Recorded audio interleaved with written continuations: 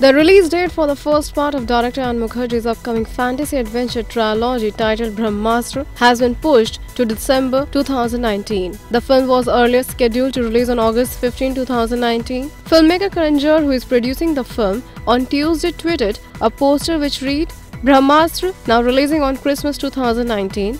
He captioned the image, Part 1 Brahmastra, Christmas 2019 Dharma movies written and directed by Ayan Mukerji. Ranbir's film is all set to clash with Salman Khan's Kick 2, which would also be releasing in the same month. Earlier, the makers of the upcoming film Kick 2, starring Salman, have logged Christmas 2019 for the release. Well, let's see what will happen in 2019. Directed by Ayan Mukerji, Brahmastra is a fantasy film that also stars Amitabh Bachchan, Ranbir Kapoor, Alia Bhatt, Nagarjunaa and Mouni.